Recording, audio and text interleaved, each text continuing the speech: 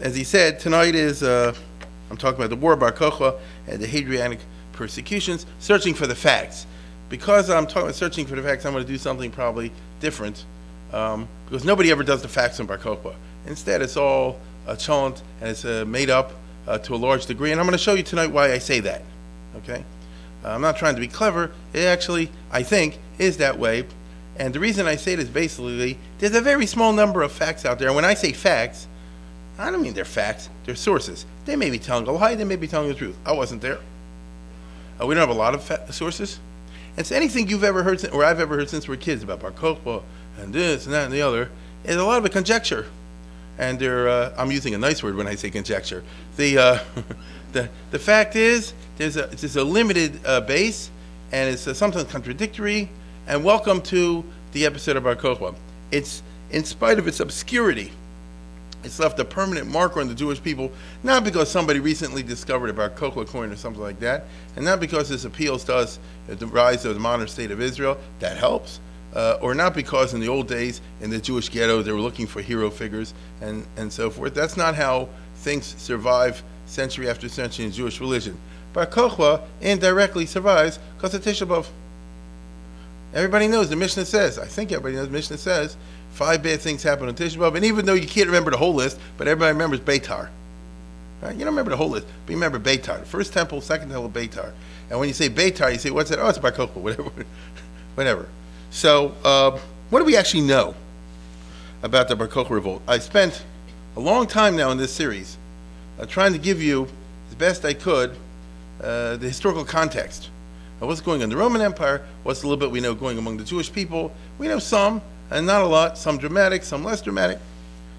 We know, as I left off at the last episode, that Hadrian was in the Middle East in 130, and he visited Israel and Jerusalem, among other places. This we're told from a number of sources. So here is, let's go for our first episode there.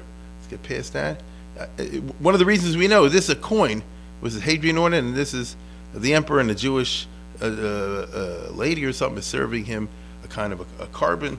The point is that we have physical commemorations as well as written documents to Hadrian, who, remember I told you last time, spent all of his time running around the whole Middle East, the Roman Empire anyway, did get around to visiting Middle East in 130. And we know in 132 broke out the Bar Kochva rebellion. So here's two facts. We know that this revolt, and we don't know much more than I'm telling you, was very well coordinated, very well organized, centrally directed, militarily, politically, and religiously, and we know that it took the Romans 2 or 3 years to suppress it. These are what we know. And I want to contrast that with the first war of the Jews against the Romans that culminated in the year 70 with the destruction of the temple. Not organized, not centrally directed. We all know, sadly, that we spend most of our time killing each other.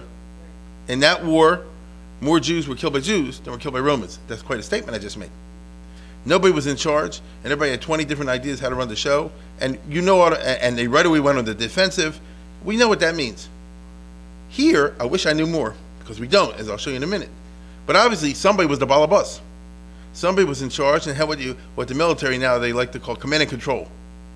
Right? There was a plan that was top down, which is the only way you can fight a war.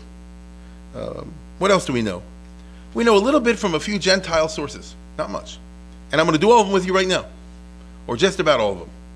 The first one, and the most famous, and often quoted, is from the Roman historian Dio Cassius, who, now, he's not Cassius, the guy you saw in the Julius Caesar movie, you know.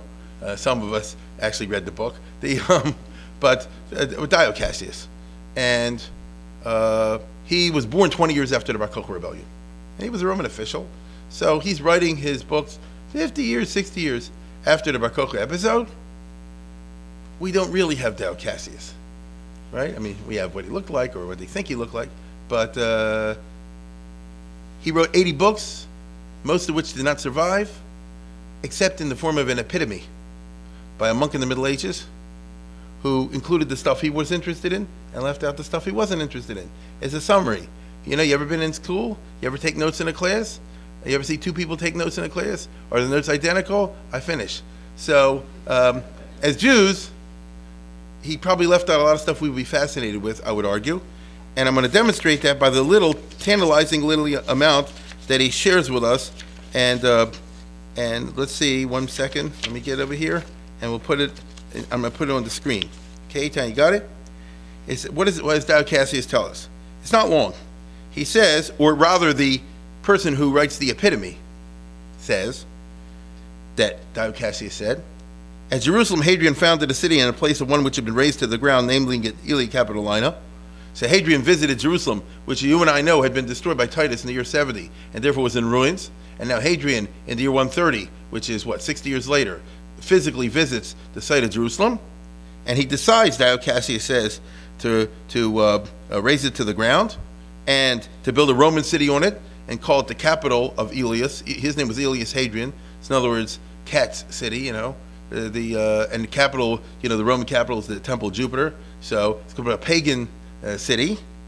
And on the site of the temple of the Jewish God, he raised a new temple to Jupiter. What did he think? Right? I mean, you want to provoke a riot? That's a good idea. Go to the Beis HaMikdash and say this. You get it? I mean, it doesn't get better than that. 1 minute. This brought on a war of no slight importance and of no brief duration. For the Jews deemed it intolerable that foreign races should be settled in their cities and foreign religious rites planted there. Darn right. I mean, imagine today if somebody blew up the mosque. Anyway, and so long indeed as Hadrian was close by in Egypt and again in Syria, meaning during his trip when he was actually there in the year 130 and he came with legions and all that stuff, the Jews remained quiet, save insofar as they purposely made of poor quality such weapons they were called upon to furnish, in order that the Romans might reject them and they themselves might have the use of them. So somebody was already planning something. Hadrian is there, and probably some guy said, let's protest, and somebody said, Shah, don't protest. Do it with Chachma. Get a plan. Think about it. And how are you going to get weapons? Didn't the state of Israel, didn't they have to steal poor things here and poor things there and re-weld them and all that? He was just talking about Hazel Father, the other guys in the army, the South Africans, the other. You steal something from the battlefield, you take it on a trip to Tel Aviv. That's exactly what happened at that time. They have to produce things for the Romans. They make them of such quality that the Romans say, I don't want it. And meanwhile, you got a sword, and if you give it to a blacksmith who knows what he's doing, he can fix the sword to make it good, and so forth. And that's how the Jews get an arsenal from the surplus. So there's a plan. Now, what else? But when Hadrian went farther away, they openly revolted. To be sure, the Jews did not dare to try conclusions with the Romans in the open field, meaning they wouldn't take on the Roman army head-to-head in a straight battle out in the open, because this is the era of Hadrian when the Roman army was still at its peak. And I want you to understand, the Romans were amazing. That's why they won so often. They practiced 365 days a year if you're a regular Roman soldier. Or maybe they took off for a couple of holidays, but almost 365 days a year. And I mean that, all day long. And you learn, a Roman general, when times were good, he could say, give me an X, and the whole army forms X, like a team in the basketball field or the football field. I want you to form a W, give me a V, give me a J. And you can laugh at it, but in battle, what chance does the barbarians have? Here they come, and the Roman guy says, give me first a V, 2 J's, and then an X. And they've trained so many times to do it, and the barbarians say, what the heck happened over here? Like we surrounded them, and now we're surrounded. And so, according to Dow Cassius, or better yet, according to the monk, who's giving us an epitome of what Dow Cassius said, he said the Jews did not want to have open battle with the Romans, but they occupied the advantageous positions in the country. So the Jews relied on the terrain, and they strengthened them with mines and walls in order that they might have places of refuge wherever they should be hard-pressed. So we're going to see later on the Bar Kochva caves, that whole business of using the terrain, the valleys, the gorges, and all that kind of business. When you know the territory so well, this is what the Jews rely upon. And might together go unobserved underground. They can move from one cave to another grave through tunnels that were dug through the rock and all the rest of it. Who put these things together? Somebody's in charge. It's a chachma, I told you before. And they pierced together these subterranean passages from above its intervals to let in air and light. meaning they had engineers who already thought about the fact if you have hundreds of men or whatever underneath the ground, deep in the ground, there has to be water, there has to be air, and so on and so forth. And the Romans, evidently, and this is shocking because the Romans had a very good KGB system, a very good CIA, and yet it was done without them knowing it. And then when the revolt breaks out, Dio Cassius tells us, the Jews therefore had this advantage, if you want to call it an advantage. At first, the Romans took no account of them. So this gives us a little bit like the Maccabean Wars, that when the first guerrilla raids happened, probably the Roman governor or general thought it's just some local band or a bunch of nuts. Soon, however, all Judea had been stirred up, and the Jews everywhere were showing signs of disturbance, were gathering together and giving evidence of great hostility, which again reminds us of the Maccabean Wars, and in general all guerrilla wars, which start small, and the whole idea is to win the hearts and minds of the public and get them to back you until people want to join your army. To the at first, and giving what I say, yeah, here we go. To the Romans, partly by secret and partly by overt acts. Many outside nations were joining them too for eagerness and for gain, and the whole earth, one might say, was being stirred up over the matter. Whoa, that's interesting. Nobody else says this. They said when the Jews revolted against the Romans, others like Arabs, Syrians, and who knows what in the Middle East started joining the idea also, meaning everybody hates Rome. I told you last week, Shnei Snuye Goyim Bevitnech. There are two hated nations. The Medrash tells us, the Medrash which was written at this time, tells us was told to Rivka, Rebecca, when she had the twins in the belly, in the biblical story. Shnei Goyim Bevitnech, two nations, Snuye Goyim Bevitnech, two hated nations. Everybody hates the Jews, everybody hates the Romans, everybody hates Yaakov, everybody hates Esau. When they hear, not because they love and want to join the Jewish zeal for independence, but if you knock out Rome, then we want to try our things also. And so the point is, this got out of hand as far as the Romans are concerned. Then indeed, Hadrian sent against them his best generals, meaning then it was a crisis. First of these was Julius Severus, who was dispatched from Britain, where he was governor, against the Jews. So he had to send his best commander.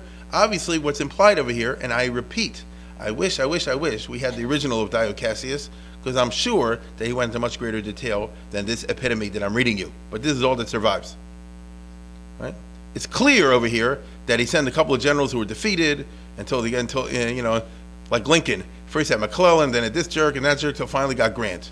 So that's exactly what happens over here. In fact, we're even told by some, it's not clear, some suggest that Hadrian was himself involved in the fighting, and then he wasn't exactly the world's greatest general. He was no dummy, but he wasn't a general till he had to get a specialist, the governor of Britain.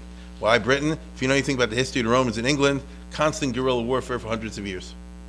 Right? They had huge British English uprisings, and they never could control the whole island. Remember, Hadrian could only build a wall to keep the Scots out. And so Severus, the governor over there, is what we would call in modern terms a counterinsurgency specialist. You see? And look at this. Severus did not venture to attack his opponents in the open at any one point in view of their numbers and their desperation. I thought you told me a minute ago that the Jews were afraid to take the Romans on in open battle. I guess something happened in between. And we go back to classic guerrilla warfare like the Maccabees. In the beginning, they were too small to take on an open battle. But obviously, when they started winning, you get more and more people because everybody likes a winner. And next thing you know, you got a big army, and the Romans can't take them in open battle, or they were afraid to. But rather by intercepting small groups. So he used, as I say before, based on what I'm reading now, he's saying to use a certain type of counterinsurgency in which you don't go, it's a, you hit here, you cut off this group, you take out this group, constantly, you keep doing it. It really is what they call counterinsurgency. The United States Army is engaged in this sort of thing, or attempting to do it, in places like Afghanistan as we speak. As we speak. You find out where some group is coming, you try to head them off and whatever. Thanks to the number of his soldiers and his under-officers, meaning that he had good troops and sergeants. By depriving the Jews of food and shutting them up, he was able, rather slowly to be sure, but with comparatively little danger, to crush, exhaust, and exterminate them. So this guy was a counterinsurgency expert. He was a classic Roman general in the sense that he sized up the situation and he devised tactics appropriate to the situation. He said, these regular kind of legionary formations and charge ahead and the turtle and all that stuff they read about, that's not Nogea over here, correct? We have to come up with other things, and we find that the Jews are in a bunch of caves and places like that in the mountains, and you just do one by one. You can take mountain number 1, surround it, wait it out till everybody starves to death, or something like that. You kill them, then you move to number 2, and then move to number 3. So it takes a long time, but if you're willing to wait long enough, and you're willing to bring in enough heavy weapons and all that kind of stuff, you can do it. It's a science. Very few of the Jews survived. 50 of their most important outposts and 985 of their most famous villages were razed to the ground, which is part of counterinsurgency. You see, America could not do this in Vietnam because of world opinion. America cannot do this in Afghanistan because of world opinion. But the British, for example, speaking about South Africa, right? 100 years ago when there wasn't such a world opinion, what did they do to end the Boer War? They did whatever they felt was necessary. You see? 580,000 Jews were killed in the various raids and battles. That's a big number, if that's true. 500,000. And the number of those who perished by famine, disease, and fire passed finally out. Who knows how many died from other, separate causes. Thus, nearly the whole of Judea was made desolate. Notice the Jews were wiped out. A result of which the people had been forewarning before the war. Meaning there were those who said, don't do this. Those who had opposed the rebellion, as this will end bad, and they were confirmed. For the tomb of Solomon, which the Jews are as object of veneration, fell to pieces by itself and collapsed, and many wolves and hyenas rushed howling into their cities. If you know anything about the Romans and the Greeks, but especially the Romans, omens, omens, omens. There's no Roman that dies without an omen or two happening. A chicken belched or something like that. A fox turned into a dog. I mean, there's all that's classic in all the Roman accounts. Many Romans, moreover, perished in the war, meaning a lot of Jews got killed, but a lot of Romans got killed. Therefore, Hadrian, in writing to the Senate, did not employ the opening phrase commonly affecting the emperors, meaning Hadrian, when he wrote his report to the Senate with the victorious conclusion of the war, this is very famous, is often quoted, he did not write what they usually wrote, which was, if you and your children are in health, it is well, I and the legions are in health. Because he was not able to say, due to the heavy losses that the Romans suffered, that I and the legions are well. So they did win, but it was a bloody business and it cost the Romans a lot. It's remarkable that what I just read you is the only full account, and it's not that full, of the Bar Kochva rebellion. There is nothing other than this that gives you any kind of overall picture of what happened. Instead, we have to go to other sources that tell you much less. For example, I have over here Fronto's letter to Marcus Aurelius.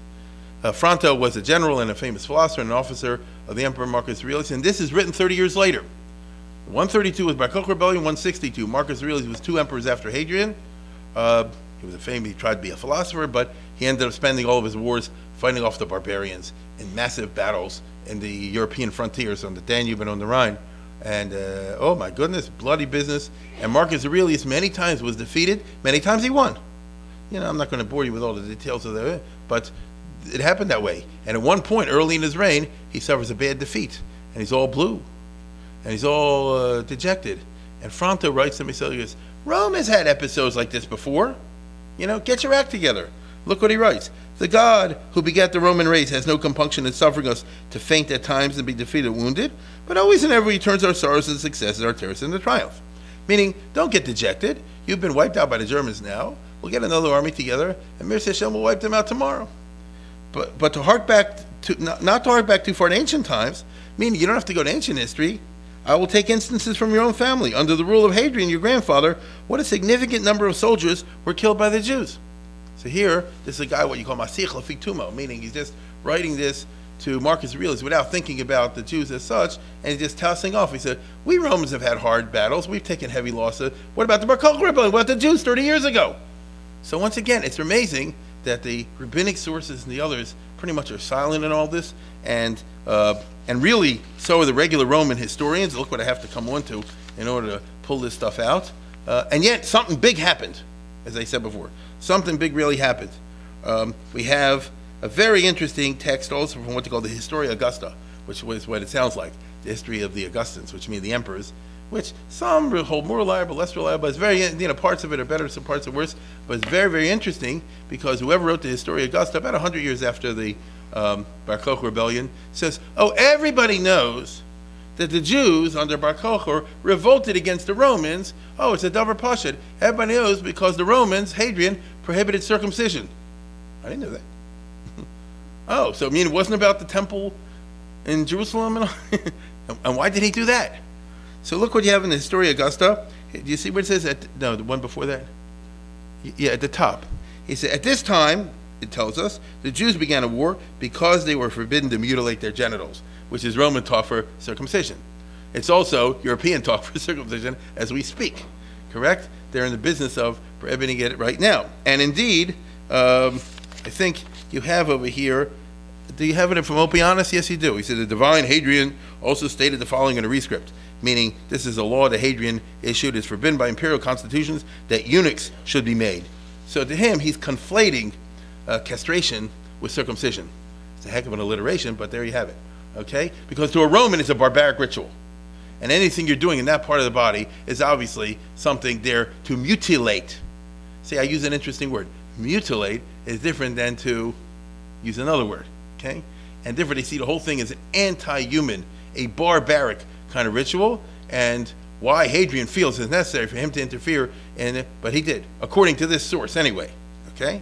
And Hadrian says that they provide that, the laws provide that the persons convicted of this crime are liable to the penalty of the Cornelian law, meaning death penalty. Property shall be good reason confiscated by the treasury. References slaves and eunuchs, they will be punished capitally, the masters, and those who lie publicly do not appear, etc., etc., etc. Okay? So in other words, according to this, it was an attack on the Jewish religion, or a central institution of the Jewish religion, which circumcision is. It's not a small mitzvah we consider a biggie. And that ticked the Jews up so much. So then it's a little bit like the Hanukkah story, isn't it? Antiochus went after the Jewish religion. The Romans, on this occasion, very unusually, are going after the Jewish religion. When I say very unusually, one very smart thing the Romans generally did, it's well known. Listen, they were in business for 500 years. And you can't stay in business for 500 years without having an idea of how to run an empire. Otherwise, it wouldn't have lasted. So a certain amount of chachma they picked up along the way.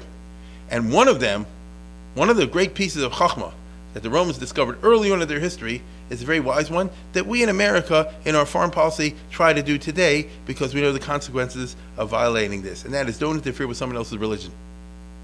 True? It's not necessarily the best idea to go burn a Koran. And if somebody did in Guantanamo, Obama got on his hands and knees and said, I'm sorry. And it's not a dumb thing to do.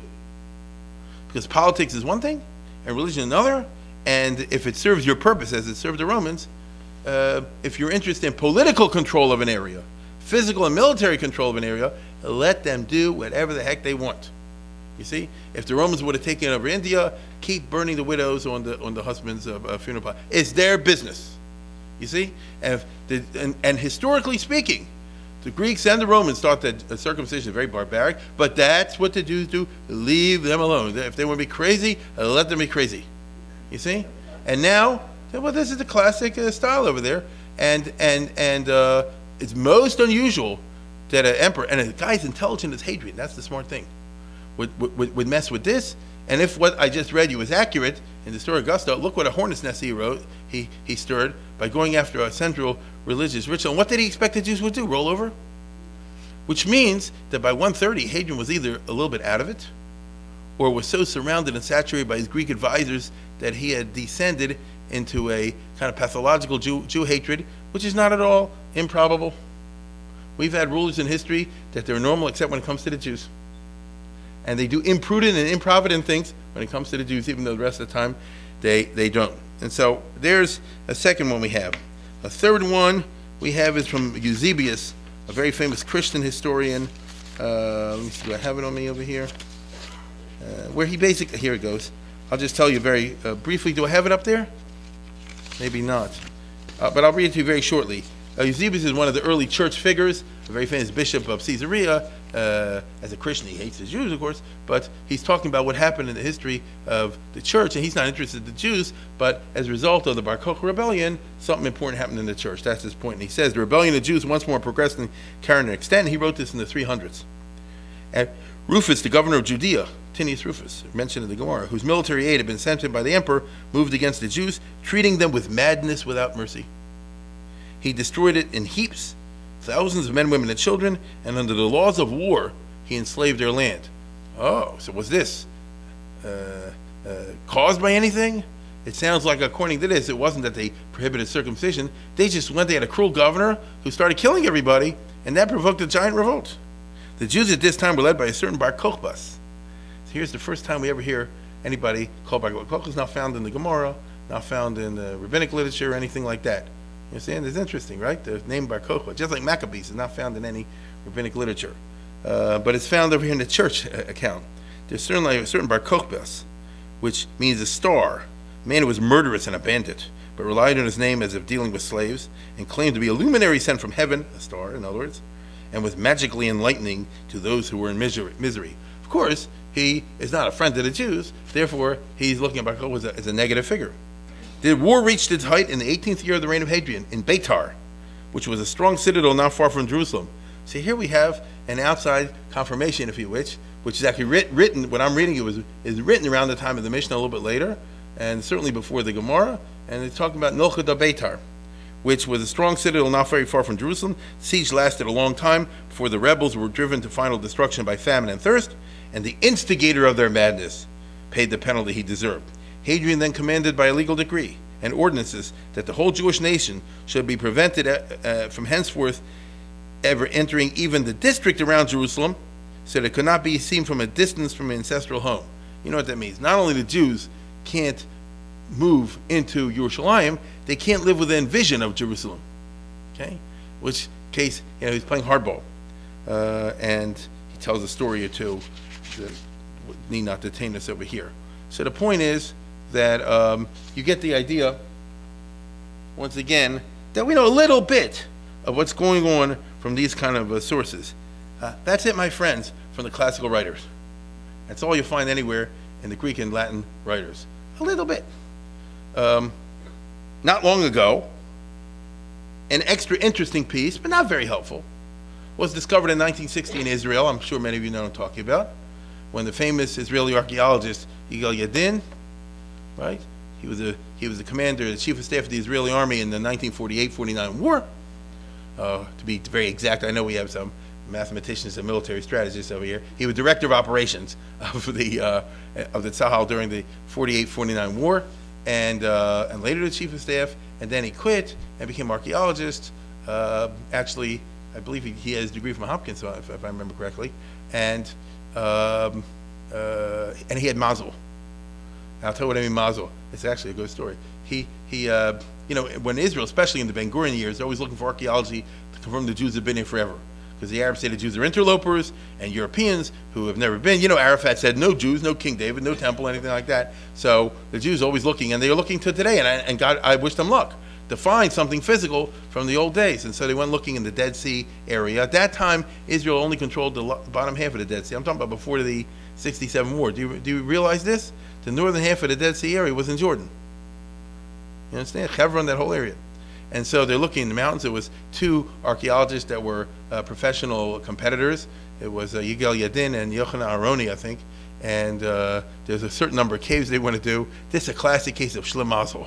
Aroni hated Yadin because he always won all these. He got these real cool discoveries, and Aroni got boring stuff. And then to go into the caves, and so they said like this: Cave A will go to Yadin, Cave B will go to Aroni. And Aroni said, "Oh no, we're switching, right?" You go there. So you know what happened, right? The one that Yadin went into, he found a bunch of Bar Kochva coins and dead bodies from Bar Kochva soldiers, and Aroni found zero. You understand? So Shlim Mazel. Anyway, the point is that they found over here a couple of letters from Bar Kochva himself. Right? So there was a guy. Now I'm using the word Bar Kochva. His name was Shimon Bar Kochva. Right? Kochva, Koziva. It's not even 100% clear. And here you have in English. Here, there's 4 letters. It's no big deal. Look at that first one. Shimon Bar Kochva to Yonasan and Masabala. Let all the men for Tekoa and other places who are with you be sent to me without delay. And if you don't send them, let it be known to you that you'll be punished. So he sounds like General Grant, right? He says, I need some soldiers over here or else.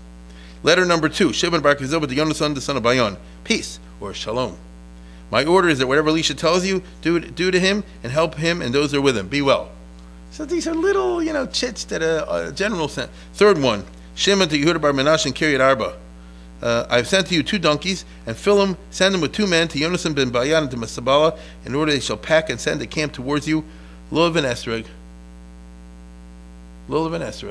palm branches and citrons. And also send over people with hadassim and aravas. Isn't that interesting? See that they are tithed. In other words, don't give me stuff that's not meiser, because that either means that he was real from where he had guys in the army that were, right? So he didn't want to worry about the Nachal Haredi and all the rest of it. And so, right? And send him to the camp. The request is made because the army is big. Meaning I need a lot of lulavim and esrogim, even though, as you know, I'm sure many of the rule, you can use a bunch. You know what I mean? In other words, more than one person can use the lulav. This one mentions, he hand to another one. That's how I was raised when I was a kid. They didn't have this business now that everybody lulus and esrog, which is a wonderful thing, but they didn't do it years ago. And here we have something left over by Kochva. Send me some lulavim and esrogim, and make sure we're not overcharged. And finally, the last piece from Shimon bar Koziba to the men of En Gedi. To Masabal, Yonasim, and Bang in peace. In comfort you sit, eat and drink from the property house of Israel, and you care nothing for your brothers. Meaning, this is obviously a group that's not coming to fight. Okay? And they're nearby in En Gedi. That's it, my friends. In other words, that's all we have. It's precious, it's wonderful, but it doesn't tell you much. That's all you see was from Jew. Care about Lulav and Esrog. Right? You care about Lulav, Esrog, Adas, and Ravas. But more than that, not much to work with. What else we have besides this? Well, that exhausts all the sort of things you find in those kind of sources. Then we move to what we find in the rabbinic literature, in the Medrash and in the Talmud. Okay? Obviously, we're not talking over here about halacha, so it's not going to be the halachas of Bar Kochva or all that, but rather it's agadata, the stories that you find, which I told you at the very beginning of the series, you have to know how to read them, and it's very complicated sometimes, and sometimes they're meant to be taken literally, sometimes they're not, but there's nobody that gives you the exact key to know when and where. And I'll read it to you in English, obviously, because then everybody will understand. I found this, already these translations online, it saves you a lot of trouble. Here's one from the Medrash Rabbi Necha. Tuesday is Tisha B'Av, of course. It's a famous tradition to, among other things, read the Medrash Rabbi Necha. I recommend it very strongly, everybody. That's one of the Sfarim you're allowed to read and encouraged to read. It's got all kind of interesting things there. Not necessarily happy reading material, but Tisha B'Av must be a big time. And it says over here, when Rabbi Akiva beheld Bar Kozaba, remember you don't call him Bar Kochba, Bar Kozaba, he exclaimed, Dein hu Malchim Mashiach, this is the Messiah. Yochel Matursa retorted, Akiva, grass will grow in your cheeks, and he will still not have come. Which means that in the time of Rabbi Akiva and the others, there was no consensus over how to regard Bar Kochba. Some held he's the real thing, and others held he's not the real thing. And even though Rabbi Akiva, of course, was a big person, you don't need me to tell you that. We all know Rabbi Akiva was the biggest of the big, especially in the Tanoim period. But there's other person held like this. But you're betting on the wrong horse over here. This person is not the Mashiach. Grass will grow in your hand. In the Palestine Talmud, which is how they used to call the Yerushalmi, it says, there's something called the Talmud Bavli and the Talmud Yerushalmi. Literally speaking, the Talmud Yerushalmi is a misnomer based on what we just saw a few minutes ago. The Talmud Yerushalmi was composed in the time of the Amoraim. In the 400s, 300s, 400s, there were no Jews in Jerusalem. Right? Not a single Jew was allowed to live in Jerusalem after the suppression of Bar Kochva rebellion for 500 years, from the 130s to the 630s. The entire time the Romans and the Christians held Jerusalem for 500 years, not a single Jew was ever allowed in, except maybe once a year to pray for 5 minutes at the Wailing Wall in Tisha B'Av, and that's it, and then you're out. And they pay big money for that quote-unquote privilege. Only when the Arabs conquered Jerusalem under Omar in the year 640, which is 500 years later, did they, because of Islamic reasons, say the Jews can come in. The Islamic reason was not because we hold it the Jews, but if we allowed the Christians in here and not the Jews, then it would indicate that from the point of view of Islam, Christianity is a stronger lie, or less of a lie, than Judaism is. And that's not true. We regard both Christianity and Judaism equally as both lies. Therefore, we want to record, you get it? So, but what does it say over here? Rabbi Shimon ben Yochai taught Akiva, my master, Rabbi Akiva knows, used to interpret Darach Kochva Miakov. It says in the story of Bilam, one of the prophecies of Bilam, he says a star will shoot forth from Yaakov, from Jacob, and he said like this, Koziba goes forth from Yaakov, meaning he said Shem bar Koziba, Shem bar Kochva, Kochav, they're all one and the same. He darshan that pasuk to apply to this person, and he is the star, the luminary, who is emerging out of Yaakov, Umachas is Pasimo, and he'll smash Moab, meaning that he will be the messianic figure who will smash the enemies of the Jews and bring national liberation and that sort of thing. And Rabbi Akiva, when he saw this Bar Kozba, he said, Deinu Malchim Mashiach. This is the Mashiach, Malchim Mashiach. Rabbi Yochanan Torah told him, grass will grow in your cheeks and still didn't come. So there you have that. That's what we have in the Medrash Rabbi in one place, and in the Yerushalmi Tainus in the other place. Then we have a third one. I'm trying to show you a single sustained account of what the heck happened doesn't exist. We have pieces. And now you can join me, as I'm leading you tonight, to put together the picture however you wish. But at least I'm going to arm you with facts. When I say facts, the few sources that are there, and then you'll be on your own. Okay? What does the Medrash Rabbah tell us over here? 80,000 trumpeters besieged Beitar when Bar Kochva was located, where Bar Kochva was located, and with them were 200,000 men with amputated finger. Now, what does it mean, amputated finger? I'll tell you what it means. The Bar Kochva, I told you before, we don't know much about him, but in order to put together the kind of conspiracy that I described, he must have been some figure and some charismatic guy to pull this off under the nose of the Romans, to create an entire network of tunnels, to amass the weapons necessary, to form a plan that took out a bunch of Romans, to shake the empire, to get other nations in the Middle East to join him. We didn't know. We'd love to know who he is, but he must have been somebody, right? He must have been some character. And they tell you over here that he had 200,000 men in his army without a finger. Why? If you really believe in me, chop off a finger. Separate the men from the boys. And 200,000 were willing to do it. So he said, I don't want loyalty, I want loyalty. Right? I want loyalty. No, you're in it. You're in it or you're not. You get it? It's a privilege to join my army. I don't want any cowards, I don't want any shirkers. Demonstrate who you are. The sages said, how long will we continue to make the men of Israel blemished? Meaning the rabbi said, this is nuts. Right? That's not the way to do it. And so he asked them, how should they be tested? Let one who cannot uproot a cedar from Lebanon be refused enrollment in the army. So they gave him a great idea for the hernia doctors. They said, ride at full gallop and pull a tree out of the ground. Okay? And anybody can do that is in the army, and anybody not is obviously a loser. So the Marines want a few good men, Bar Kochva wants a very few good men. Right? And he thereby had 200,000 men of that type too. So that's a lot of people. And I don't know if the numbers are exactly accurate, not exactly accurate, but who cares? He had a couple thousand men at least who were willing to ride and pull a tree out or chop up a, meaning he had guys that were sworn to fight to the death. Right? They had guys who will follow him through fire and water. I wasn't there. He must have been somebody. Right? To get people to do that, he must have been somebody. But the problem is, when they went forth to battle, they cried, oh God, neither help us nor discourage us. Meaning that the Medrash, the rabbis in the Gemara, are looking for the religious reason, the meta-historical reason. They're not interested in the historical. That's clear in the Talmud and the Medrash and the Agartha. They couldn't care less about what we would like to know. How many divisions did he have? Who were the brigade commanders? What was the strategy? This is awesome. We're going to go to the Gettysburg battlefield and talk about the first day of the battle. It's like, who led the Pickett's charge in the Bar Kochva's army? They couldn't care less about that. They want to know what kind of a guy was he and why did he lose? And if Rabbi Akiva backed him, he must have been somebody, and I just indicated to you. He was an impressive guy, so Rabbi Akiva didn't pick just somebody. So then Taka, why didn't he lose if he's such a great person? Lack of faith. He said, we can take the Romans without God's help. Oh, God, neither hinder us nor help us. That's what they said. You see? This is Kochva Simeon, as it says in the Chumash. The rabbis in the Gemara said, oh, that's the reason we lost. We had a good chance. Could have done it. As I said before, Rabbi Akiva thought he's the man. He at least had a shot at it. He had the necessary basic qualities, as the charisma, the leadership, and the faith. And that's why it's written, oh God, you've cast us off and go now forth with our hosts. Read it without a question mark. Go now forth with our host. And what did Bar Kochva used to do? He could catch missiles from the enemy catapults in one knee and hurl them back, killing many of his foe. On account of this, Rabbi Akiva made his remark. And so they say he did amazing things in the battlefield, which he caught cannonballs. Now, of course, in those days, they didn't have cannon, they had the catapults. Even then, it's not so easy. And I don't know if they mean this literally. If they mean this literally, whoa, right? Then he's Superman. And then, if you saw that, then Rabbi Akiva says, Deinu Malka the Mashiach.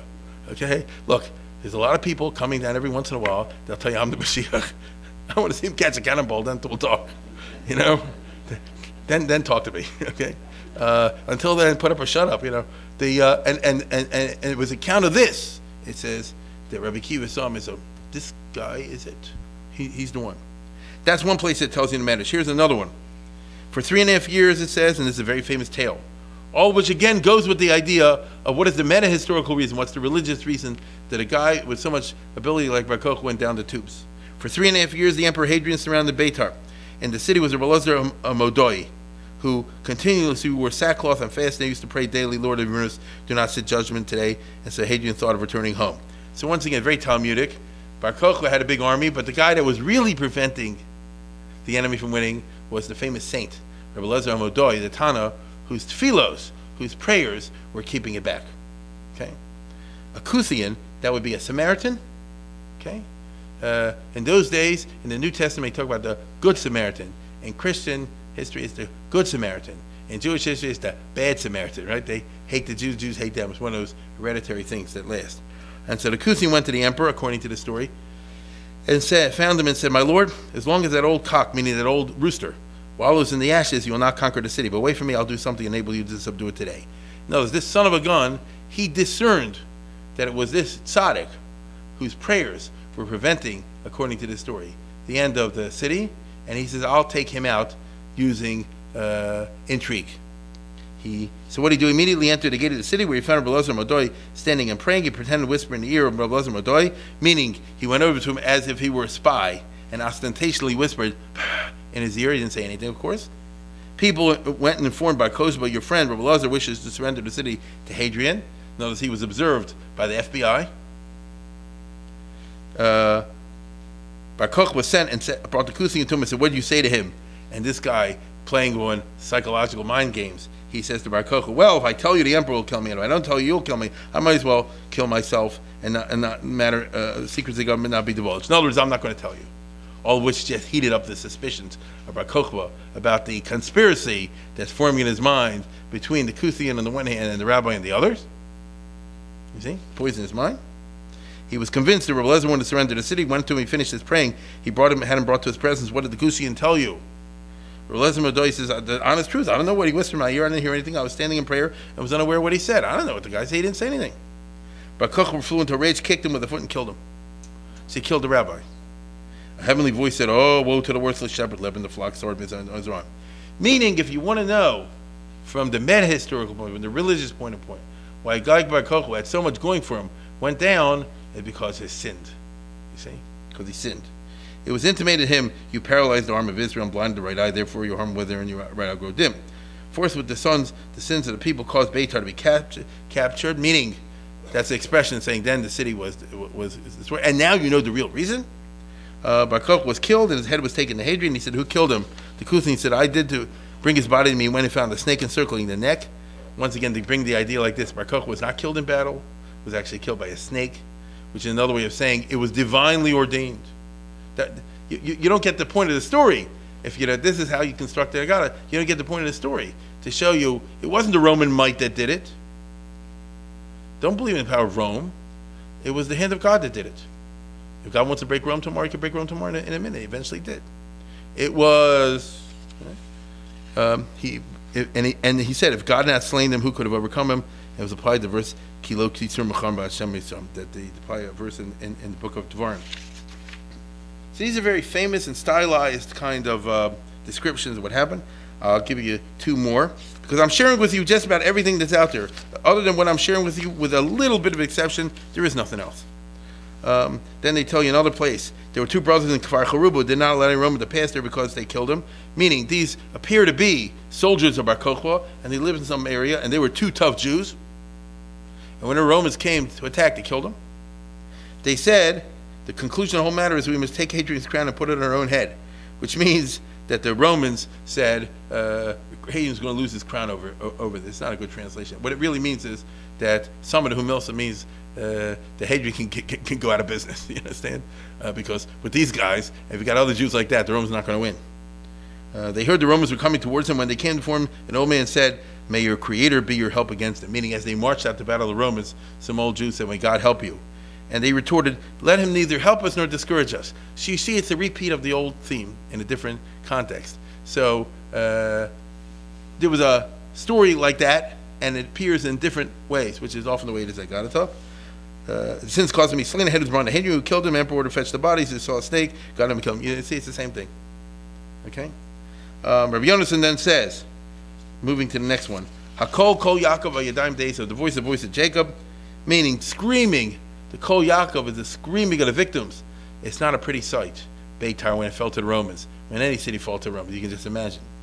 And so, the voice of the distress caused by Hadrian, who slew 80,000 myriads of human beings at Beitar. That means 8 million people. That's an exaggeration, but a lot of people.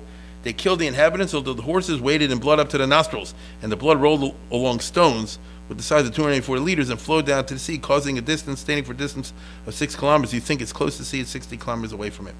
Now again, I don't know if this is real exactly, but one thing is clear, there's a lot of blood. In other words, it was a terrible massacre. If the Jewish people ended up recording this as one of the Tisha B'Av days, it must have been quite a massacre. Agreed? You know, it wasn't just another episode in the Bar Kochva rebellion. It was a bad business. Hadrian possessed a vineyard of 46 kilometers square, which is pretty big, as far as from Tiberias to Sipori, and surrounded it with a fence consisting of the slain of Beitar. Do you understand what I'm saying? He took the dead bodies and he lined them up. This is a classic Roman type of style. Show off how many people you killed. You construct a fence of dead bodies. That's what the fence is constructed of. And little by little they rot, and then you see, you know, bone. It's totally cool from a Roman point of view. You get it? Because you see skeletons. And, you know, if you're a sicko, it's like really good. So anyway, it was decreed that they should not be buried until a certain emperor rose and ordered their interment. Meaning, a number of years later, when it was a different emperor, they finally allowed the Jews to have the zechus to bury the dead. Okay? Rav Huna said the day the slain of Beitar were buried, they made the bracha Tov HaMeitiv. Tov, the body's not putrefying, the Meitiv because they're allowed reburial. So it was like a nace or something that the bodies didn't rot or whatever. The point though is that he had a fence constructed of the bodies. Now I don't know if it was 46 kilometers square or something like that, but even if it was a tenth of that, right? You get the idea of what's going on, and this is a classic Roman kind of a style. There's one last point over here. Rabbi Yochanan said, Rabbi Yochanan lived after this. He was in the next century. Rabbi Yochanan said the brains of 300 children were dashed on one stone. When the Romans came in, they perpetrated a massacre. And 300 baskets of capsules of tefillin were found in Beitar, each capsule of 2,100 liters. Meaning, it's like Auschwitz. You know exactly what I'm talking about. They had piles of teeth and piles of belts and glasses. And you're all familiar with this, right?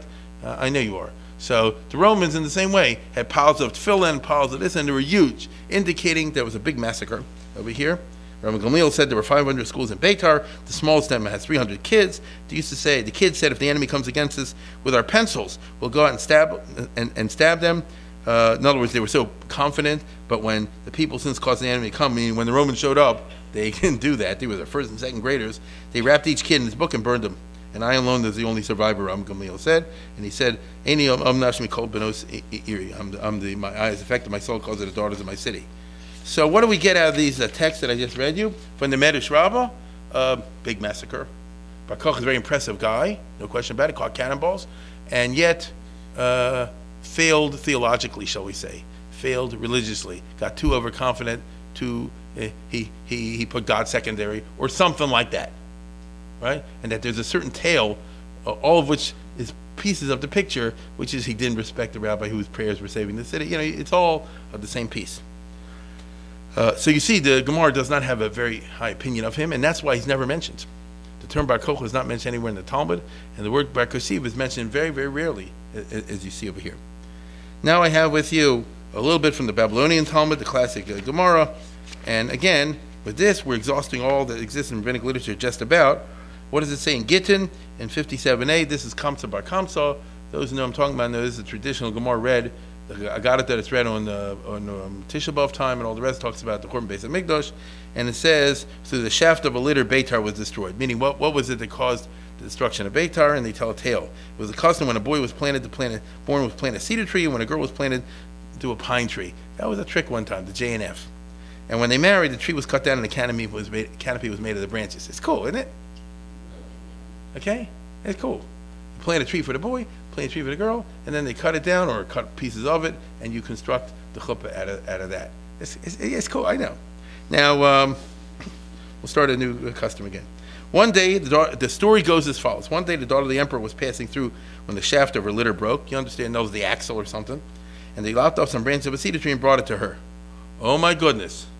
The Jews thereupon fell upon him and beat them. They reported the emperor, Jews rebelling, and he marched against them. So there's one of those incidents that could easily happen when you have high tension. Get it?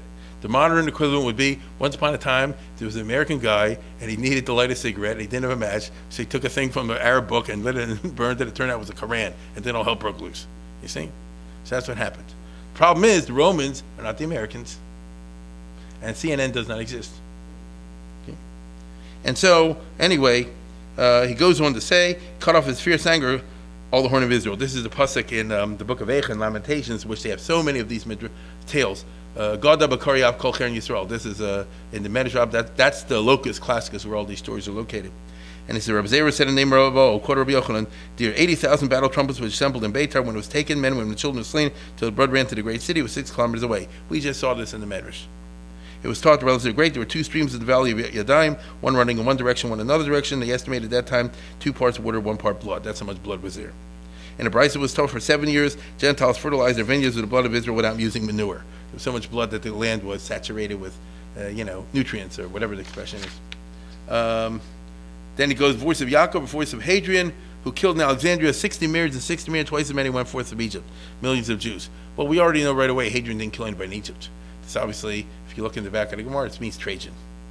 And to be perfectly honest, Trajan didn't kill him either, but Trajan's generals did. That I told you about last week, or 2 weeks ago. 2 classes ago. The voice of Jacob was called by the Emperor Hadrian, killed in the city 400,000 myriads, some say 4,000 myriads. A myriad is 10,000, so do the numbers, and even if you say, even if you cut it down by 20 and 50 and 80%, you're still talking about a lot of people. And if the numbers are accurate, oh my God. Right? And then you have finally Rabbi Chana said, name Rabbi Yochanan, 40 times 24 phylactery boxes found in the heads of victim Beitar. Well, again, the masses of the Auschwitz, of the tefillin, left after it was all over. Beyond said 3 chests containing 240 liters of tefillin. And Yehuda said in the Hebrew of Shimon, what is the meaning? Any olo nafshim kol benosim, affects my soul. 400 synagogues of Beitar, each one had 400 teachers, each had 400 pupils. The enemy entered, they pierced them with their staves, and they prevailed, they wrapped them in their skulls and burned them with fire. And you get the general idea of this stylized account. I think that's it. Meaning, when you go through that, this is pretty much what we have out there in about the Bar Kochva episode, with a little bit extra. Okay, now there's one piece I didn't share with you, but I'm going to share it because it's a very interesting effect on modern Jewish philosophy and theology. Everybody knows, I'm sure, or I won't say everybody, of course, but many are familiar with the famous opinion of the Rambam that the Mashiach is not going to be a superman, a magician, but a great leader, the rational Messiah of Maimonides. I'm sure you've heard this in 1,000 tapes and classes and lectures and this kind of stuff. Am I right? You've heard this before. I'll read it to you. And I'm going somewhere with this. The Rambam, in the very end of the Mishnah Torah, the very, very end, where Hilchos Malachim, the laws of kings and wars, Hilchos Malachim, Milchim Masayim, and at the very end he talks about the Messianic era. And this is, maybe I'm wrong, maybe I presume too much about you, but this is so famous, it's ridiculous, And I'll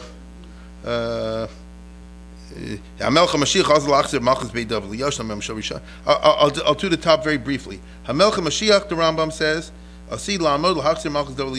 the Messiah will one day restore the dynasty of King David, to what it was in the old days. Ubona Migdash, the Messiah will build a base of Migdash.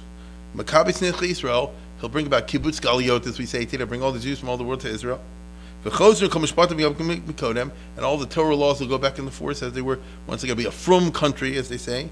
Makriv and Karbonis, they'll restore the Karbonis, the sacrifices. Osin Shemitah V'yovo, they'll do all the stuff that they used to have in the old days, the Shemitah and the Jubilee year. Kechomitz is similar to like it says in the Chumash. And whoever doesn't believe in this is a real heretic. Lo b'shar nevimu kofer abba b'toras Moshe Rabbeinu. And the Rambam makes a big deal out of this, that it's a basic belief of the Jewish religion. Now, a little bit later, he says like this, and this is famous. V'yal yal al daicha, don't think for a minute. Sha'melch Mashiach, tzarich lios lasas osis amosim, u'machadish devarim ba'olam, u'machayim mesin koetz b'derela. Don't believe that the Mashiach, when he comes, will do supernatural and magical things like that. That's not the person he is. Okay? There's a long set of Jewish traditions that say that this is wrong. But I'm telling you what the Rambam says. He said Mashiach will be a great figure, a national hero, the type you could have today. He'll be a frum guy. He'll have the right yichus, come from Dovid, something like that. He'll be a great general, the Judah Maccabee type. So, something along those lines. He will take over all of Israel. He'll get the Arabs to move. He'll get the world to agree that they should build a base. Look, you get me somebody that does it. He is the Mashiach, right? He said he'll get everybody to agree that the Jews can build a temple. They'll go back to that kind of thing. But all those are natural, not supernatural. What I just described. Correct? I don't see too much of a chance of having it right now, but what do I know? What do you know? But nothing I described talks about turning people into monkeys or, flying through the air. Right? We're not talking, there's nothing from Harry Potter over here. We're talking about a very great national leader, a very great statesman, or something like that. It could be. So again, don't think for a moment that the Mashiach has to do literally miracles, and do supernatural, or resurrect the dead, or similar things. This is wrong, and I'll prove it to you, the Rambam says. This is very famous, because Bar Kochva didn't do any of these. He was just a great national leader who looked like he had a shot at it, and Rabbi Akiva held he was the Mashiach. Shahari Rabbi Akiva, Chacham Gadol Michachmei Mishnahaya. Rabbi Akiva was one of the biggest Chachamim, one of the greatest sages. And he carried the clothes, meaning demonstrably, he publicly served him, even though Rabbi Akiva was much older and a great sage and all the rest of it. And this guy was a young warrior, but he said, I want to hold your jacket and your train to show publicly to everybody that I regard you as the King Messiah. And he said publicly at Eisa Mashiach, the Rambam tells us, and he and all the other Chachamim, that's not exactly accurate, but he and the Chacham Dor held that he was the Mashiach, until he was killed.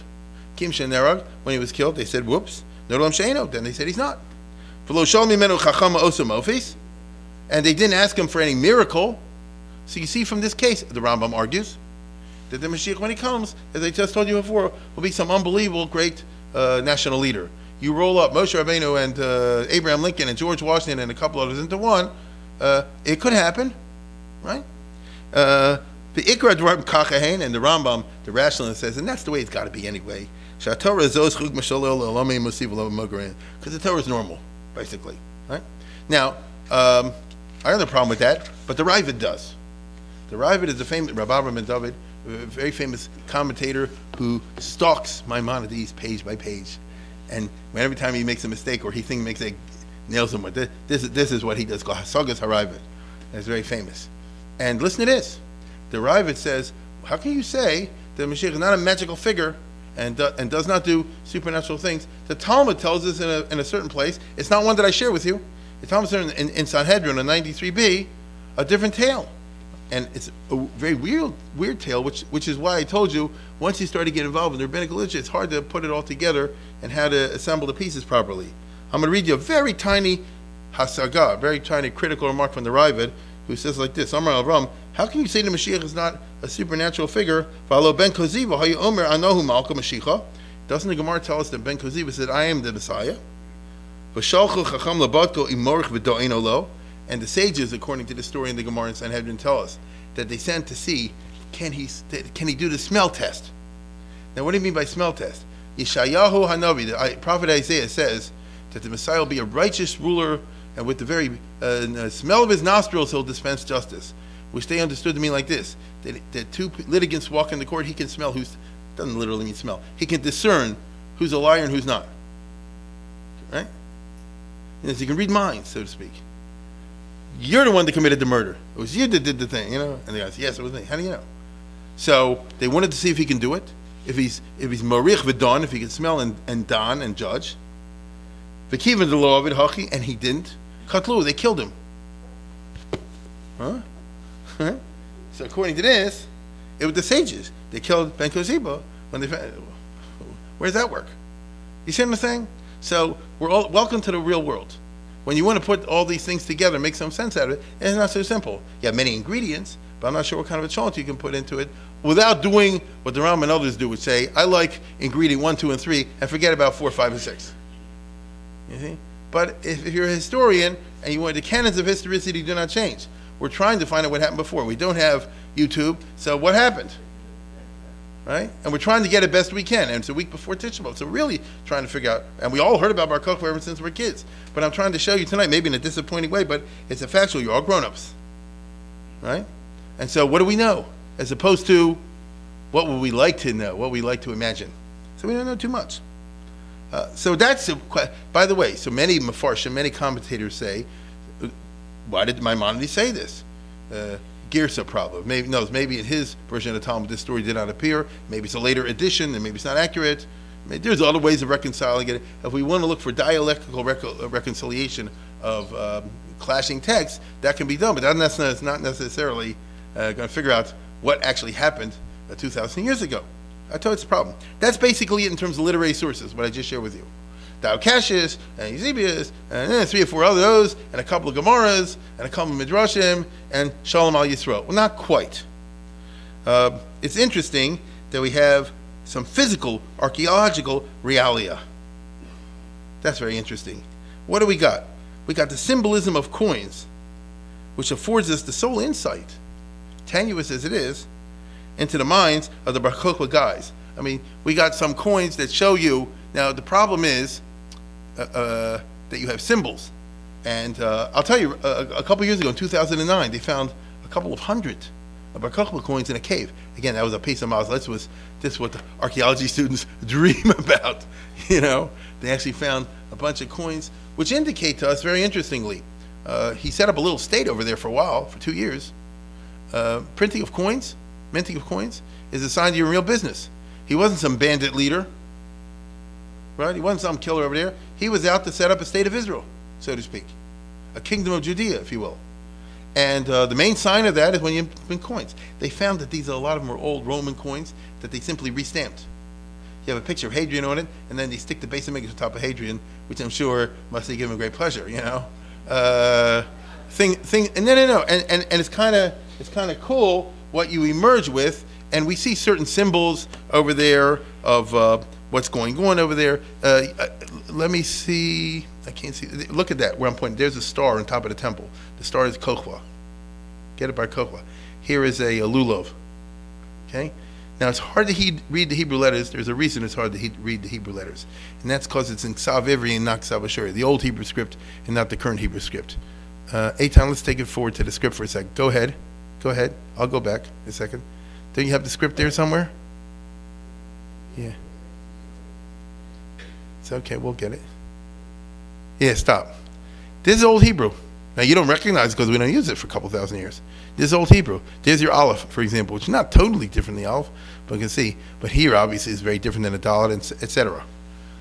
This is called the Ksav Ivri. Welcome to the world of archaeology. That's how they used to write. What you and I recognize today is called Ksav Ashuri. Many people get this wrong because you say the Hebrew now must be Ksav Ivri because I'm Ivri, right?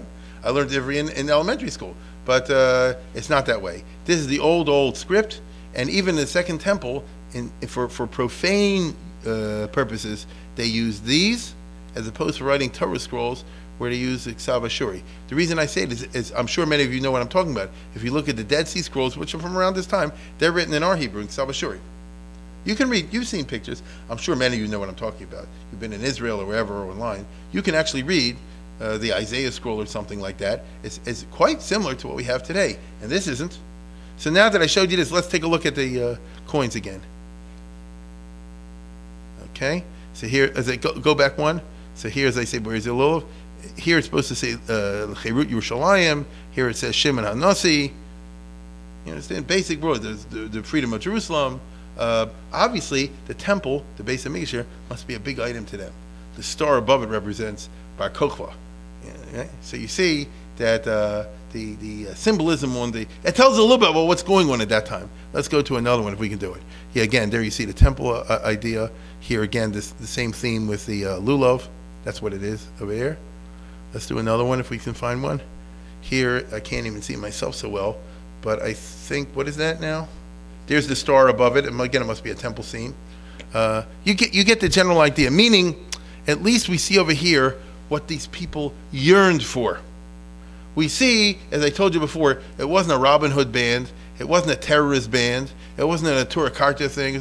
They were really thinking that their national movement to set up or reestablish, if you wish, a Jewish kingdom, and that and these giving out. What's their goal? The Cherut Yerushalayim. You understand? Now, did they take Jerusalem or not? We have no evidence. I just read you all the stories. You can see from basically what I read you. What I just did, I hope, what I'm trying to do tonight is to liberate. This is knowledge liberates. Meaning, when you know what's out there, anybody tells you anything else, you say, where'd you get it from? I read it somewhere. Where'd you get it from? And you can only get it from where you get it. So I have friends who say, oh, and there's a theory, by the way, that I see written from time to time, that the Jews recaptured Jerusalem, rebuilt the Beis Hamikdash, they offer korbanos on. Maybe yes, maybe no. But there's no evidence for that. Many coins that I told you before have been shown recently, but all this is in conjecture. So that's one set of things that we have from that time. Any other coins? Let's go for the next one. Okay, now here's the second set of realia evidence, and the only other thing that exists: the caves. Eretz Yisrael is mountains, and because of the geology, it's like the earth burped at one time or another. So because of the geology, a lot of caves and potential caves inside the hills and the mountains.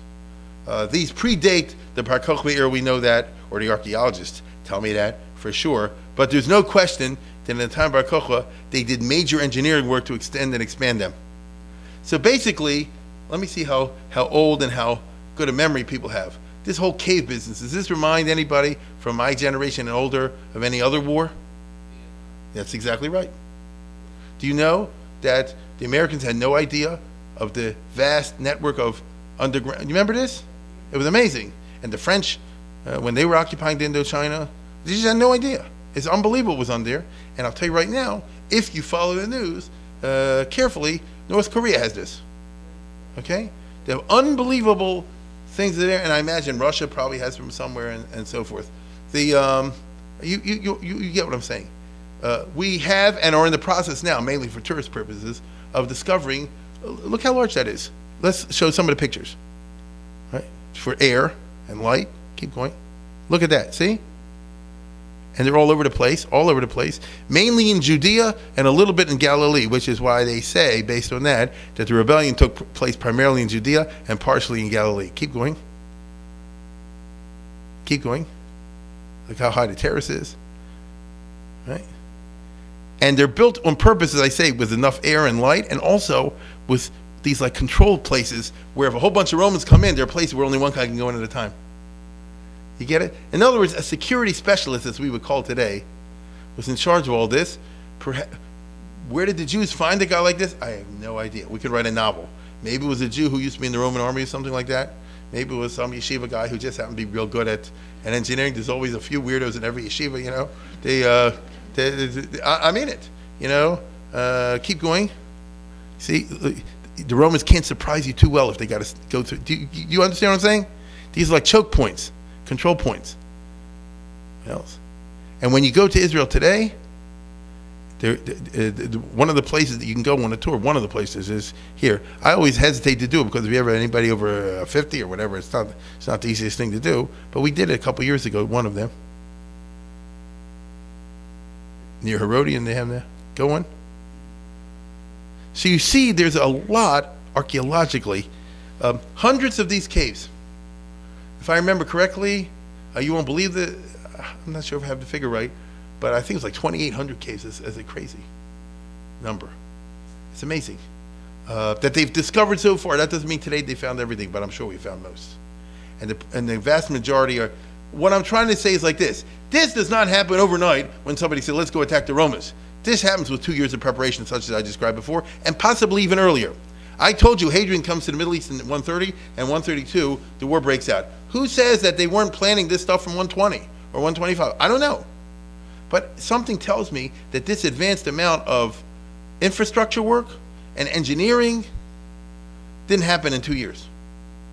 Now, again, I may be wrong. I don't know, because I can't know. But you hear what I'm saying? It sounds like this Bar Kochva guy, or whoever he was a leader of a coordinated effort, carrying out secret work all over the country, and somehow or other keeping it out of the knowledge of the Romans, which is the most remarkable of all, because in order to run an empire, the Romans long ago had to develop a highly advanced snitch system. Okay? With the old classic rules of reward and punishment. Every occupying power in the world does that till today, including Israel. There's just some basic rules that you do. You pay one to tell the other and all that stuff. It's ugly, it's dirty, and everybody does it. You see? And let me tell you right now, I hope, and so do you, that they're doing that, for example, with Al-Qaeda. To give you one example. This is how it's done. And so how did the Romans get foiled over here? Must have been some remarkable conspiracy or something that emerged out of here. As I told you, Severus, the Roman commander, at the beginning, the Romans knew what they're doing. If there are 2,800 caves, then every time they go somewhere, the Jews can come out of here at the right moment, hit somebody, and go back into another cave and go here, and the Romans have no idea. And when they try to chase them, they go into one of these little caves and get stuck, and the Jews can kill them. You can set an endless amount of traps. And through this way, it seems, they took out a lot of Romans, and it reminds you a little bit about the Marines on those islands with the Japanese. It was just a bloody business, I mean, they had to go cave to cave, and island to island. You know what I'm talking about, right? They lost a lot of good guys over there, and there is no other way of doing it. Not short of an A-bomb, right? There's no other way of doing it. How many was killed, for example, how many were killed on Iwo Jima? Crazy numbers. Because they go from, even though they bombed Iwo Jima to bits, they thought they did, they didn't. The Japanese were deep, deep down, just like the Jews in Bangkok were deep, deep down, and when they came aboard, boy, they, you know this. And the Marines were good fighters. Same thing over here. The Romans tried to do this until Severus comes along, and as I say before, being a top-notch Roman commander, he was, by the way, a troubleshooter. He had been governor of Moesia when they had trouble in the Danube frontier. He sent him to Britain, to England, when they had trouble in England. Now Hadrian sent him. This just goes to show you Hadrian was a good manager, and he sent him to Palestine to handle the Jewish problem, and he probably sized up the situation, being the professional he was, and so we have to work out a system in which we simply go district by district. We locate where all the caves are, and you don't go in the cave and get killed. You simply surround the area and don't allow any food to go in and out.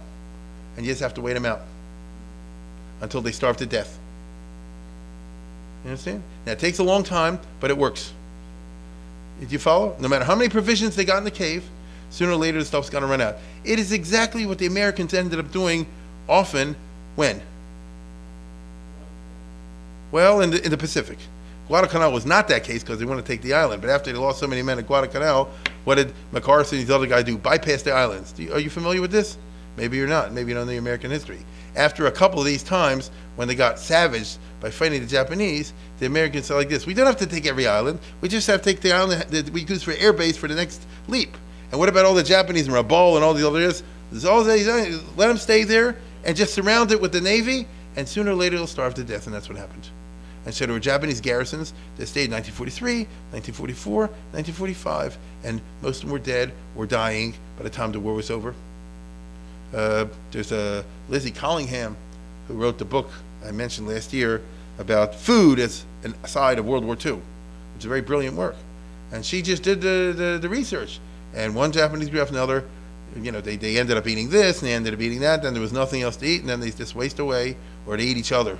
And that happened to the Jews as well, because the Medrash Rabbi, I'm not reading it from inside, tells a story, and once again, it's in their style, of a tragic situation in which there were a bunch of soldiers in a cave. Doesn't say it was Bar Kochva, but obviously it was, in that war. They're in a cave, and they're starving, and they end up having to eat dead bodies. They crawl out at night and bring a body in the day and drag it in and eat it. And the tragic story was the guy ate his father. He didn't. It was. I won't give you the whole details. He put him over here, and nobody was to know about it. And it turned out I won't say a comedy of errors, but you know what I'm saying, a mix-up. He ended up eating his father, who of course was dead. The very fact that we're talking about cannibalism shows you that the Roman tactics worked. It's not glorious and anything, but it works. And all that matters in the end is whether they win. You see, that's all that matters. And so we have over here, as I say before, a picture. What I've shared with you was just about everything. Everything else is cholent. It's whatever you want to say it is. What picture emerges from these sources? Hadrian shows up in 130. He's either clueless and obtuse or in a super anti-Jewish mood, and he decides to paganize the temple.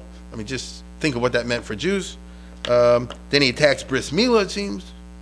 Here he deviates from the traditional Roman policy of not messing with religion, which you compare and contrast the Seleucids and the Romans. The Romans never did that typically. Between 130 and 132, the Jews prepare in secret. The Roman CIA does not find out about the fact the Jews have a highly organized, centrally directed operation about to go on. Obviously, Shimon Bar Kokhba is a very charismatic leader and organizer. He doesn't seem to have fought pitched battles, but he seems to have engaged in the War of 1,000 Cuts, guerrilla raids endlessly, which were effectively in killing lots of Romans. But maybe I'm wrong. Maybe he did. They don't tell us anything. Maybe at the end it says the Romans were afraid to face him in open battle, and they resorted to this business of starving out the caves. So maybe when they got an army of 100, 200,000, and if they were the kind of nuts that would chop off a finger, maybe the Romans were afraid to meet him in battle. I don't know. Maybe defeated Romans in pitched battle, which would be incredible. There are those who argue, and I won't get into the arcane of it, that there's a certain Roman legion that withdraws from the rolls after this, and looks like he wiped out a Roman legion. Maybe yes, maybe no. If that happened, that's quite remarkable. But if it didn't happen, it didn't happen. The Jews, Bar Kochva seems to have taken Yerushalayim, but what does that mean? Jerusalem was an empty city. It had been smashed and bashed back in the year 70 in times of Titus. Right? What does it mean to take Jerusalem? Bunch of ruins. They didn't build a temple. Oh, we would have heard about that. Did they offer karbonos? Maybe they did. According to Chazal, Bar Kochva was the friend or son-in-law of the Kohen Rabbi Madoi, the rabbi he ended up killing, according to the story. And it's very interesting. On the coins, do we have it over here? Yeah. Look at this. This says Elazar HaKohen. This is the palm tree. Elazar HaKohen in Old Hebrew, in Ksav Ivri. And so you see a number of the coins talk about Shimon HaNasi, Shem Bar Kochva, the leader of the civil side, and to Elazar HaKohen. Is this Elazar Madoi? Is it another Elazar? Did he have a karbonos? I don't know. Maybe. I mean, it's plausible, but maybe not. You see? You'll hear people make whole statements about it, but like I said, they don't actually know what they're talking about. Or they're making it up. Let's put it better. Hadrian, it seems, himself was involved in the fighting at some point, but not successfully. Eventually, he had to call in a first-class counterinsurgency expert, as I told you. They starved him out like the Japanese did. But in the process of starving out, they lose a lot of men also. And I'm sure the Romans took them a couple times to figure out exactly how to do it. The first couple times, they ended up with a hornet's nest. If they took on one of these caves one-on-one, till they got it exactly right. Sometime during these events, Tinius Rufus, the governor, plows over the temple, as Nebuchadnezzar never did.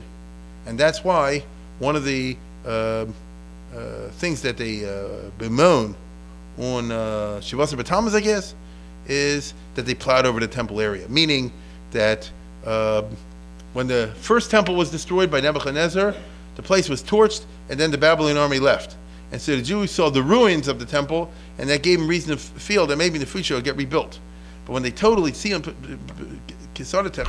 the whole thing was plowed away, then it meant that they realized the Romans were going to build something on top of it, which is going to be pagan, which of course happened.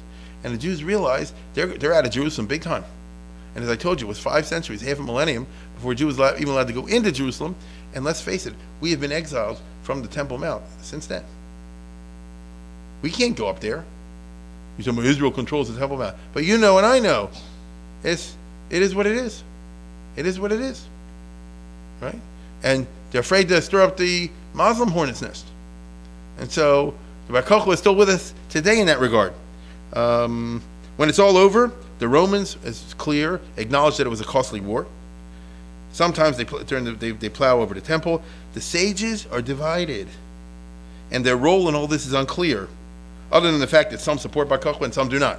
Rabbi Kiva says the Mashiach, and the other one says grass will grow on your hands before that happens. Ever since then, especially from historians and writers, have been more focused on theological justification of Rabbi Akiva than at getting at the facts of what actually happened. Get it? Because it's very embarrassing. He picked, he says Mashiach, and he wasn't. Like, how does that happen? I thought, then a big rabbi says, some of them, it's like divinely guided. Following the crushing of the rebellion on Tisha B'Av, it seems from the rabbinic literature, not from any outside sources, that Hadrian then unleashed a campaign against the sages. And on the other hand, it seems that only a few biggies were killed. We know stories of famous martyrs. You know them and I know them. They take Rabbi Akiva and they comb the flesh off of him with iron combs. They take Hananiah ben Tradian and they burn him with a Sefer Torah wrapped around him. They chop off the tongue, chutz mitzvah and all this. And this is very believable. This is what the Romans used to do. No question about it, because they want to see exemplary punishment. On the other hand, we're not told about vast numbers of people being killed other than them. And actually, if you read very closely, if Rabbi Akiva would have been willing to stop teaching Torah, if Hananiah ben Tradian had been willing not to teach Torah publicly, it seems they wouldn't have been hurt. And so it's very tricky to know what's going on over here. I'll say again, the Romans were torturers and killers, and they did it. But what exactly is going on beyond that is hard for us to get at. This is when, historically, typically we talk about the 10 martyrs, which have entered the liturgy, the davening on Tisha B'Av and the keynotes and on Yom Kippur. But everybody knows the 10 martyrs itself, as a idea, is anachronistic. It's not true. Meaning there weren't 10 killed at one time. Some of those people, even the art scrolls say it in the Machzor. This is just simple. Some of the 10 were killed in the year 70. You know what I mean? In the War of Titus. I'll give you an example of Shimon Gamliel or something like that. And then Rabbi Akiva was 60 some years later. And so we use it sort of poetically to say the 10 martyrs of that era, because whoever wrote that was thinking the Romans is all one thing. Titus, Midas, Julius Caesar, they're all a bunch of Roman goyim. But that's how they thought about it. You see, it doesn't matter when and where. It's the opposite of what I'm trying to do tonight. It's clear Rabbi Akiva emerges as a powerful figure in this whole operation, but we don't know that much about it. How? One place I just read, you said he saw him catch a cannonball and that convinced him. That couldn't have been as simple as that, right? Something was it, and I just told you, Bar Kochva must have been somebody to get the kind of following he got and to organize the way he did. He must have been really somebody. We also know from this era what they call the Shemad. Shemad means religious persecution, which they tortured the religious Jews or the sages and all that, the ones they did. We know that this caused some people to crack. It's the famous story of Elisha ben Avuya, Acher, who turns and joins the dark side. Correct? He was one of the leading sages, and under the terrible pressure, he becomes a quisling. He actively cooperates with the Romans. Elisha ben Avuya one of the Tanoim, and then he switched, and therefore they don't want to call him by name, they call him Acher, the other guy. We don't know exactly why he switched, and that's reflected in the fact that there are 4 stories that I know of. You find in the Talmud and Medrash 4 totally different stories as to why Achav went off the derech, as they say nowadays. One I'm sure you've heard of. It's from the Gemara in Kedushin that says that once upon a time Achav was sitting there, and a father told his son, "Go up to the tree and get me shiluch hakeh." Chase the mother away like the Torah says, and bring me the eggs. And the kid went up there, fell down, broke his neck, and died. And that was like too much for him. He said, "There can't be a God if that happened."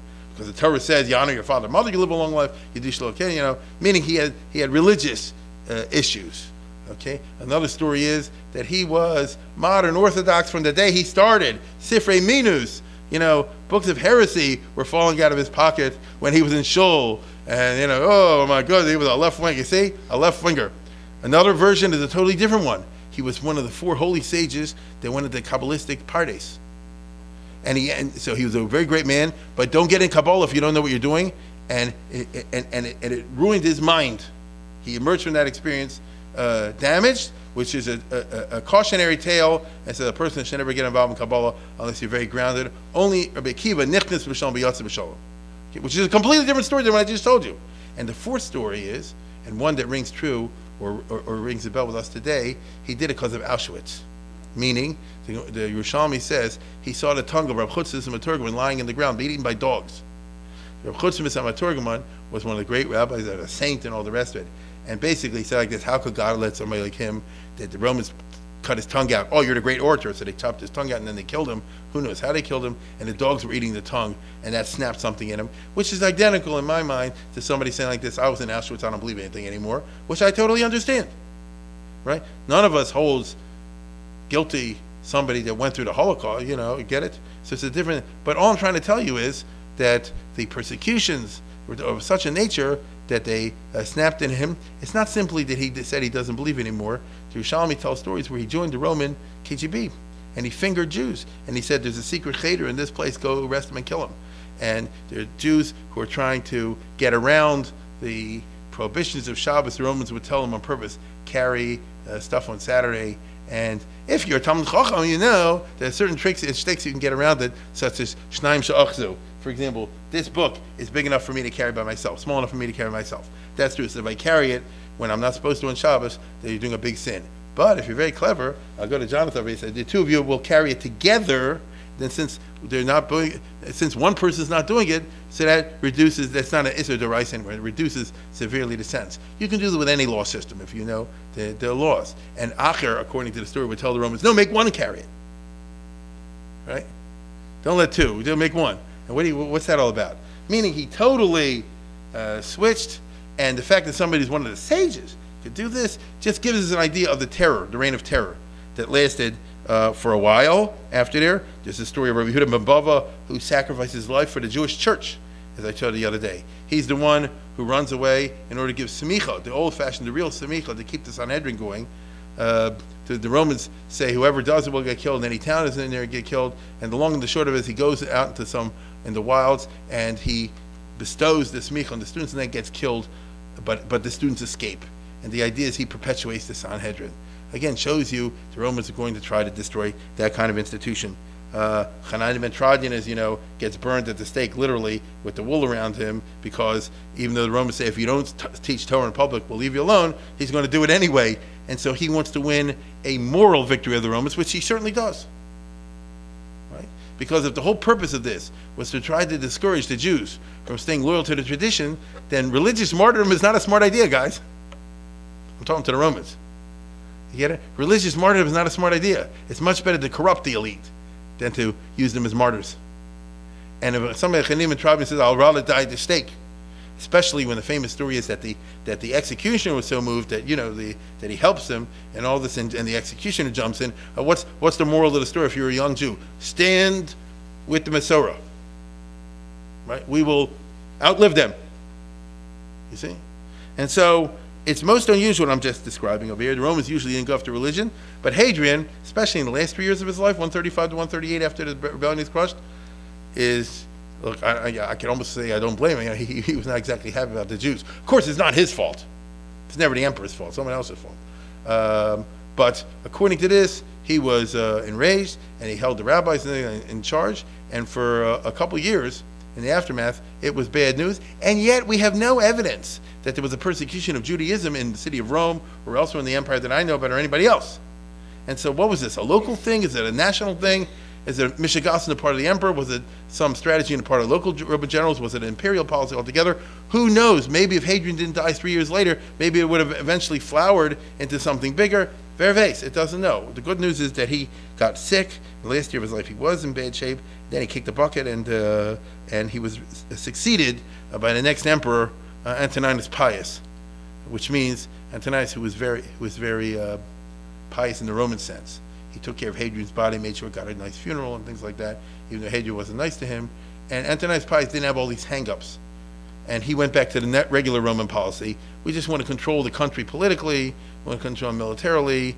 He would not let the Jews go back to Jerusalem. He doesn't want anything to lead him to New Zionism or anything like that.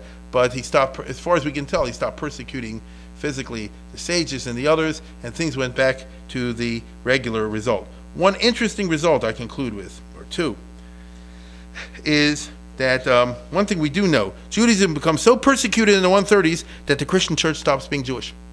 This is when it happens. You can read in Eusebius and in other places, they say, oh, then to be Jewish was really bad news. That's when the church says you no longer have to be Jewish to be a bishop or a macher over there, and the seat of power clearly moves away to the Gentiles, because the Gentiles are not out for being persecuted by Hadrian. You see? And that's, of course, a major influence in Jewish history. I repeat, in Jewish history, because it meant that more and more Christianity stopped being a form of Judaism. And ironically, what the prayer of Laminium did not accomplish, the persecution of Hadrian did. Because it was during this era, the first generation of the Tanoim, that they wrote that extra paragraph in the Shemona Esrei, which is directed against the heretics, which at that time were the Jewish Christians. Laminium al tehi sikva, there should be no hope for the heretics and all this, which is sort of like making every Jew say every day, to hell with these guys. And they figured that will cause, and I don't know if it did, but Hadrian's stuff set the Christians to go off on their own big time. What is the conclusion of all these? The war left the Jewish people prostrate in Israel. The central Israel was depopulated pretty much. From now on, all Jewish history afterwards takes place in the Galilee. The Mishnah and all that period all is in the Galilee. The Yerushalmi, as they call it, all take place in the Galilee, almost entirely. Places like Tiberia and Sipori and Caesarea, which used to be not Jewish centers, that's what's left, guys. And so that's what happens over here. The Jews learn the harsh rules of surviving in the Gauls of Edom under the Roman Empire. After this, the Jews do not undertake to rebel in any kind of way against Rome. They just have to, hope and pray, which become very good at. The Roman Empire went on for a couple hundred years. In the Middle East, the Roman Empire went on for 500 years. Okay, the Byzantine Empire was the Roman Empire. And so it was a long time. And afterwards came the Arabs, you see? And so it's not a pretty picture. This is exactly why we regard the Kochva rebellion as such a national tragedy, why we regard the fall of Beitar, which is a very vivid example of this, with all this blood and filling and everything, as sort of the iconic picture of the suppression of this rebellion, but mainly has to do with the idea of a kind of what's it called, Tzom Gedalia kind of aspect, which is the Makabeh Patish of the destruction of the temple. They didn't play their cards right. Now, it sounds like they did play their cards right, but it didn't work anyway. Meaning they did repair and make up for the deficiencies they had in the first war. They had a leader, and a charismatic leader, and a guy who clearly knew what he was doing, and a plan, and a network of caves, and all that kind of business, and yet it didn't quite work. So it obviously is a great tragedy, and it's a cautionary tale on many levels. What exactly the nature of the cautionary tale is it's not for the historians. That's for Jewish writers and rabbis, everybody to patchka with. The Zionists will say it's a cautionary tale for Zionism. The anti-Zionists say a cautionary tale against Zionism. The religious will say it's a cautionary tale in favor of religion, like we just read in the Medrash. The non-religious will say it's a cautionary tale against the religion. They go for Jewish secularism. So everybody takes the past and tries to make their own cholent about it. What I've tried to do tonight is share such sources that exist. Anything you want to make up from now on your own, at least be aware of the fact that you're making it up, and whenever you read anything or see anything from now on, you'll be able to say, he didn't mention this, right? And now you're becoming a historian. Good night.